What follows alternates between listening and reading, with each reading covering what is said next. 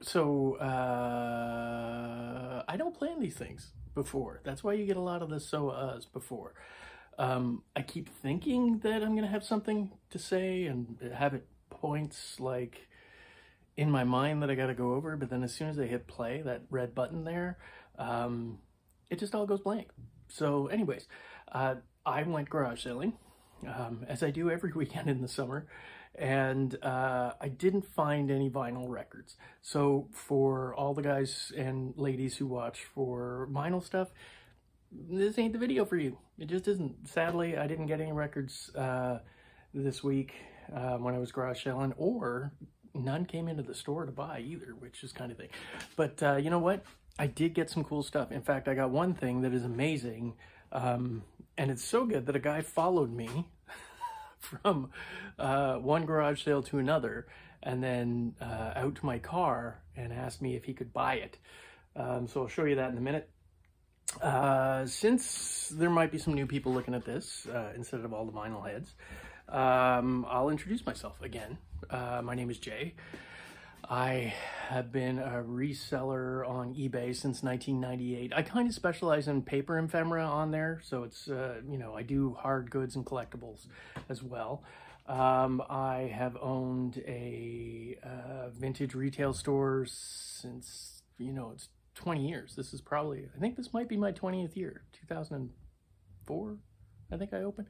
I can't remember, but it's, you know, a while, which you can see here around me in the background. There's lots of stuff.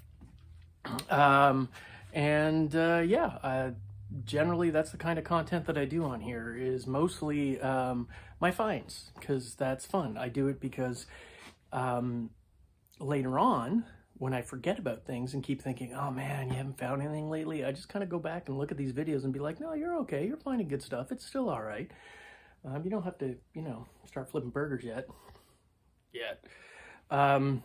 So yeah, I'm going to show you the stuff that I did get this weekend. It is some vintage glass pieces, some, well, I guess just one piece, and then some vintage toys, and then some beer stuff, which is kind of fun, beer and pop stuff. So I'll show that now. Okay, so I figured I would start with this and get it out of the way because it is a large piece, and I am in the photo booth area of the store where I take my pictures for online stuff. And as you can see, space is limited, but the lighting's okay, so I just go with that. But yeah, this was at a garage sale, just sitting there. It's from Ideal Toy Company of Canada, because I'm in Canada, Ontario. And these are the same guys who made the plastic rebound game, and obviously they had a lot of success with that, so they wanted to capitalize on that, and they came up with this bowling game. Same kind of yellow, mustard yellow plastic, but an exceptionally cool game. Now, I bought this, it was $5. The box is rough, obviously, but it's there. And this is from 1973, and what else has survived from 1973 that you have? So the remarkable thing about this is it had all the pins. And both of the balls you were supposed to have. It's called Snap Bowling because you took this red ball right here, and it's got little holes in it. There they are. You put an elastic band through that, and then you would put your bowling ball in there, and you pull the elastic band back, and it hits, and then your ball goes and knocks them down. Super simple idea. But tons of entertainment. My son actually loves the rebound game. He's 8, and when I brought it home, that one became part of the family collection. And we play that quite often. He thinks it's great. And he also saw this and wants to probably claim this too, but we'll see what happens. The great thing about this is it came with paperwork. Those are the actual Ideal put these little scoring sheets, and there's a small stack of them. There is instructions there. It's a little worse for the wear on that one, but at least it's still there. This will clean up. It looks a bit rough now, but it probably was never clean in its life. It was just a toy. Comps on it are around, I don't know, probably in this shape, 50 bucks. I've seen them as high as 65 on eBay plus shipping. Again, those are in American prices, and I paid $5 Canadian for this, which is like, for my American friends, like, I don't know, $4. So yeah, pretty happy with this deal overall. Now I'm going to clear this off and show you the other stuff I got. So this is a pretty special piece. It is a Hazel Atlas, probably 1930s Depression era glass. It is uranium glass, and I'm going to show you what that means for those who don't know in a little bit. There's the patent pending on the bottom. Doesn't actually have Hazel Atlas markings on this one, but it is Hazel Atlas. It's a little measuring cup. You can see them there, all the way along there. And then the nice part is it has its original, it was like a beater cup.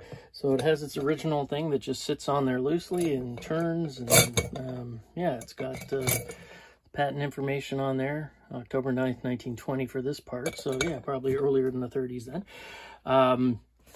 Really nice graphics, has a very Art Deco styling, post-Deco styling with the feet on the bottom and this kind of cool, I don't know what you call that, but very sort of skyscraper-ish from that era. So great look. I'm going to show you guys right now. I'm just going to turn off the lights for a second and show you what's super special about this. Okay, so clearly in the dark, nothing's happened to your TV. There you go. So when you shine a black light on Vaseline glass, so the light's actually looking like it's going to burn out. It glows. Not all Vaseline glass has this, and some milk glass has this. It's because there is uranium in this. Very minimal amounts. Unless you're eating like 3 of these things a day, you're never going to get sick from it. It is such a special thing, and what I've seen now is more and more people are buying old storage cabinets and corner cabinets and sticking black light bars inside them and then putting their collection on display with the lights off, and it looks amazing when you've got a whole bunch of them in there. So it was kind of added special bonus to that. Okay, lights back on. And so the story behind this one is that I bought it, and I knew it was a good piece. I didn't know how, good.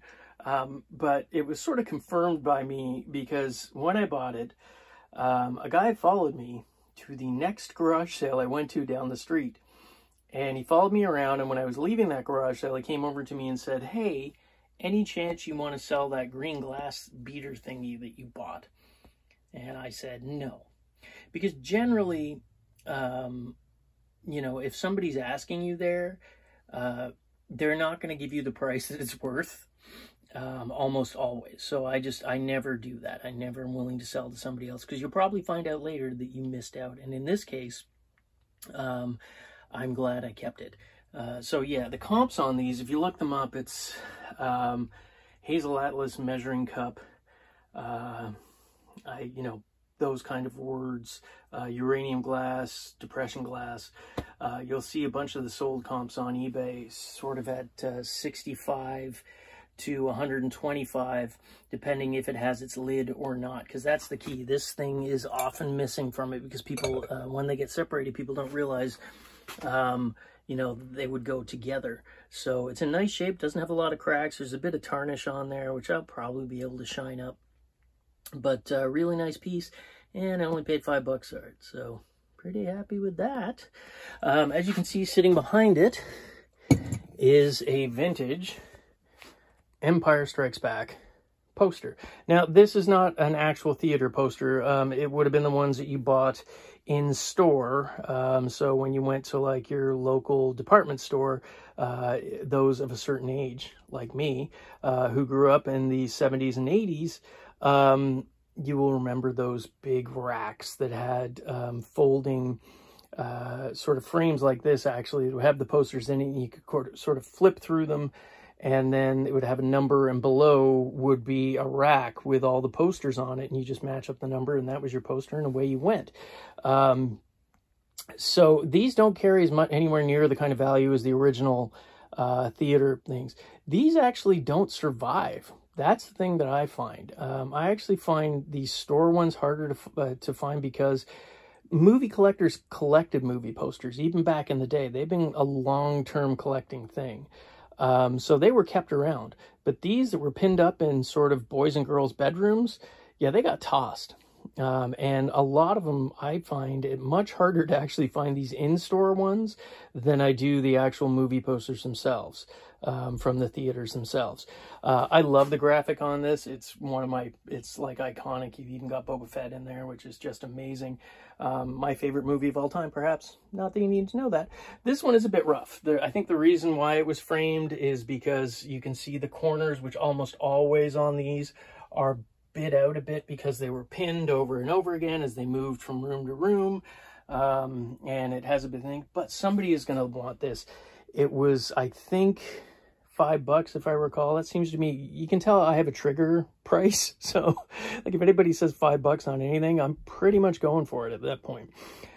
So yeah, this is amazing. I'm probably going to hold on to this for a little while. Just, you know, nostalgia. I'm a catch and release guy with a lot of stuff, so I will hold on to it for a while. And then eventually it'll probably make its way out to the store, but I'm pretty happy with this. I haven't looked up comps, but I mean, I got to figure just on general knowledge. I actually had a Darth Vader one, and a C-3PO and R2-D2 one that were in-store things, and I sold those in much rougher shape for $45 a piece. So I imagine this is probably going to be in that area once I eventually do let it go. So yeah, don't sleep on any sort of posters from the 1990s and earlier. Pick them up, because a lot of times I think you'll be really surprised on what kind of value that a lot of these things carry. They were ephemeral, they got thrown out, they were never sort of meant to be saved. And again, when parents were clearing out little Betty and little Bobby's rooms when they went off to college, these things went in the garbage. So what else did I grab this weekend? A couple of hats. These are just some trucker sort style. Well, actually, these are hunting hats. These are 1980s, 1970s. You can tell by the patches. They'll clean up. I usually get about $10 a piece for those, and I paid literally less than $1 a piece. This one is the nicest one out of them. It's Old Vienna beer. It's corduroy. It does need a cleaning, but it's got its shape. You can see this is how they used to do the embroidery back in the day. You can see the paper still in there for it. But that's the key for us here in Canada, because that one is made exclusively for Brewers Retail. So they used to sell these at the beer store. For my American friends, until recently, you couldn't buy beer in a corner store. We had a specific beer store that was run by basically all the beer retailers got together and decided to run it that way, and that way they would do all of their sales in one spot. Wow, I'm really spacing out here. But yeah, it's blue corduroy. It's probably 1970s. That's a $25 hat, easy. Plus, I don't know, but I got to clean it once I do that though. So yeah, give me a second because I just got to grab a few more things. Okay, so here's some more stuff that I got. Sorry there, I got distracted by some noises that were coming from outside of the store. But I picked up some really nice fiberglass shades as well. And these ones are in really good shape. They don't have any breaks that I can see on them. As you can see there, the visible fibers. I have a lot of vintage lamps, and the one thing that is always missing is the original shades. These guys throw off a pretty unique light. I don't know if I can get that on there, but you can see when you put it behind a bulb, you can get that really great sort of fibery look to it. These are kind of getting tougher and tougher to find. As I said, a lot of them, over time, they tend to get, they don't store very well. They're not good in heat because they tend to warp and crack over time. And people are always looking for these. So I paid, I think it was $10 for the pair. These I usually sell for anywhere for around something of this size, probably $45, maybe a bit more. The smaller one is going to probably be in the 30 range. Again, really nice shape. The nice thing about these is they're not that discolored. Naturally, they age a little yellow over time, but often, because these were from back in the day, smoking was involved in most households in the 50s and 60s, which is, you know, this is probably mid-1960s, a little bit earlier than that. They discolor with the smoke over time. Like nicotine, the one thing about it is is that it totally, like secondhand smoke really did a ton of damage to a lot of stuff over time. So I've come across some great pieces that I just can't, don't bother picking up because they're so yellowed. A few other things. These are in the package. I think I've had some of these before. They're knockoffs, kind of like Power Ranger knockoffs. They're 1990s, I believe. And they're not worth a whole ton because they are knockoffs. Although now I've found that with the vintage toy market, more and more people are starting to collect the knockoffs because they're interesting. They're still pretty cool. They were usually in like your cheaper stores, like your corner dime stores and things like that. Dime stores. Wow, I do sound old. And that's the back of the one there. These ones actually lit up, Sonic Rangers. So those were pretty cheap. I think it was $5 for all those. See my trigger word again. This came in a lot. The other stuff I just got rid of because there was nothing in there. But this is a, I believe, 1990, the Paper Bag Princess. And it's Robert Munch from the storybooks that he put out. And it's a doll, and everything's in there. The little booklet, the little doll, all that stuff. I haven't checked comps on it. But basically, it's 1995. I would imagine it's probably close to the $40 mark. It's got the box. The box is in great shape. Clear, it's been taken out and played with. But whenever you get toys with their box, and they're cheap enough, just pick them up. What else we got here? Now, this is one that normally, it's a super slow seller. But I'll show you down here. So the guy just had this thing, and I was looking actually at these. These were in the 1990s, I believe. Might even be the 80s. Coca-Cola put out these pop art pop cans. And I've sold these for $10 a piece before. In the store. And here's some more that were put out in this era. But there's a different, I think there's just like a series of 4 with faces on them. And then they have these other ones here. And then there's some winter ones as well. This one is actually full, which is kind of interesting. I don't know whether or not, people ask me, like, do you leave cans and bottles full when you find them? I do. I wouldn't ship them full. I sell them in the store like that. Let the next person decide what they want to do with it. Personally, I would, if I was collecting, I'd empty them out, and that way you don't have to worry ever about any stuff leaking. But I looked at the box, and he was like, you can have the box for like $10 if you want for everything. And I'm like, all right. So again, super slow sellers, but they do sell over time. So if you have storage for things or items, or you have a retail store, that's great. Online, these do sell between $10 and $20 a piece, depending on what bottle is. These are Canadian stubby bottles, and they were sold in the 70s, 80s. I think in the 90s they phased them out.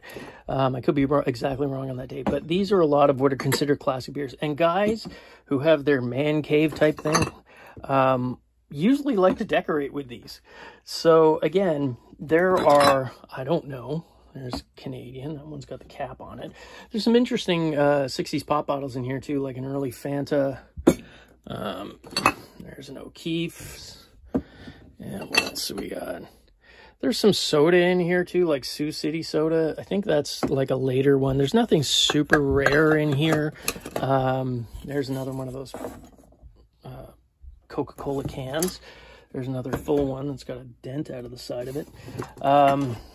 There's a Canadian that's full, but yeah, there's probably, I don't know, 20, 25 pieces in here in total, including this little plastic Labatt's Blue menu thing on there. Most of these I'm going to be selling in the $10 range. Probably stick them out front of the store. I've got an outdoor section where people come and pick things up. So it's kind of a no-brainer, really. You just do the math, like $10 times 20, there's 300. I paid $10 for the whole thing. $10 times 20 is 300. Oh my God, clearly not a business person. I should not be in charge of anything that has anything to do with numbers. But you know what I'm saying. There's over $200 worth of stuff here, I think. And, you know, for $10 for the whole thing. Yeah, it'll take a while to sell, but that's the only thing I got. Time. Lots and lots and lots of time. So basically, that is it. Unfortunately, this week for me, the thing that I love and collect the most, which is vinyl records, I didn't get any, which, you know, it happens. To get all of this, now I know people see every week I put a video up with stuff. What they don't see is the misses.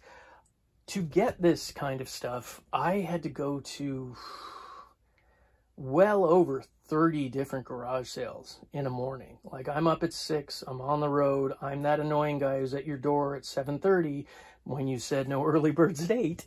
I'm looking through stuff while you're setting up, because I have to hit a whole bunch. I open the store up at 11 on the Saturdays, and that's what I'm doing with my mornings.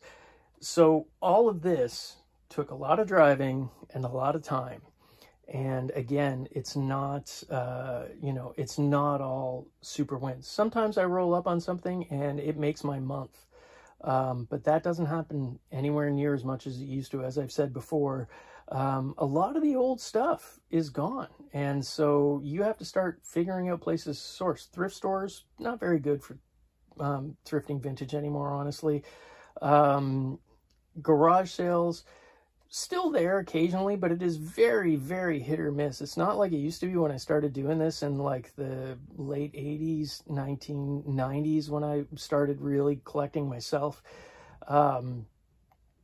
You can get really good pieces at like nostalgia shows and antique shows still, for dealers who are buying estates and they're not specializing in this kind of thing. You can still pick up bargains there, but you're always going to have to pay more.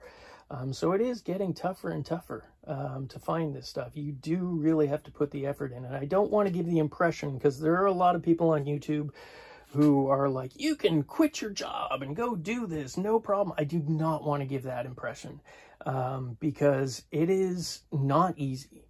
It is hard work in terms of the amount of legwork that you have to put into it.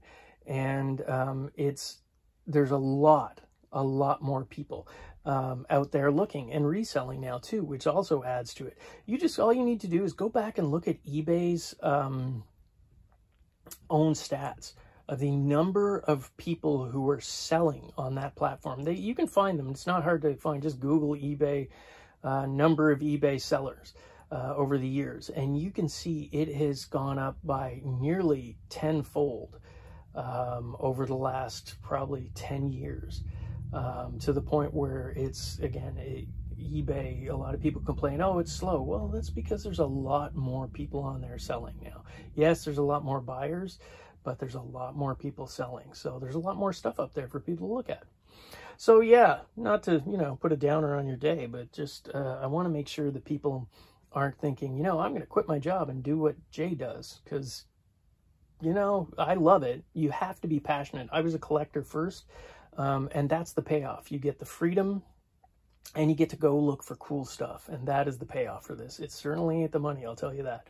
But there you go. That is it for this week. If you guys have any questions or comments, just feel free to leave them in the comment section there, and I will try to answer them as best as I can.